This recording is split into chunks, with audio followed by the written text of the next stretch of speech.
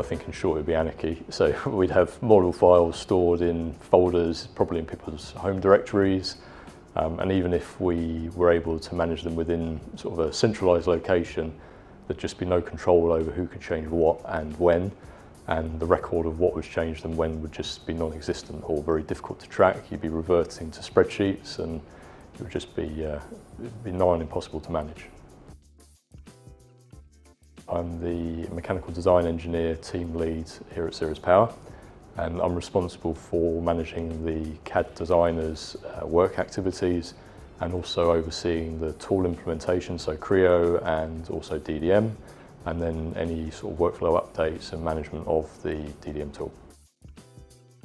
So DDM is installed on every PC in the business basically, so it touches every aspect of the business and everybody has access to it. Everybody can interrogate the CAD data, drawings, specifications. We use DDM to manage our non-conformances. So the quality department use it for raising concessions. It goes through the approval workflows across the business. We use it for managing changes within engineering and operations. So really the tool is deployed fully across the business. One of the big benefits of using DDM across the business is that there is one version of the truth that everybody can access and interrogate. And one of the features that we use within DDM a lot is the groups and access controls as well. So we can control based on roles and permissions who can see what, who can see work in progress, documents, parts, drawings, who can see only released versions. So it's really a powerful tool for making sure that the right people see the right information. So I think the key advantage of DDM over the previous tools I've used is the integration of the change management system with the CAD management. So your change management system, when you're creating your engineering change requests, you're linking it directly to the primary design data that you're changing by that. Whereas if you're running separate systems such as Intralink and a separate PDM tool, it means that you're having to manually ensure that people are linking and correctly referencing the information that's being changed, whereas that's all done through hard and soft links within DDM. I think once you become familiar with DDM, it's a very easy tool to use. It doesn't take long to learn it, it's pretty straightforward. We train our people probably 30 minutes on the tool and they're up and running with it basically. So once you're using it, it's got very powerful search functionality in it. And again, I think ultimately it comes back to how customizable and you can make it fit pretty much any business process that you need it to do. I think fundamentally it's a very easy tool to use. So we use Creo here and the integration with DDM is, I think, flawless. There's no issues, I think. You get the occasional error message pop up, but it's normally because a user's done something incorrectly. And more often than not, we can work out what we need to do in order to resolve that. And where we aren't able to do that, the support that we receive from CSI is first class.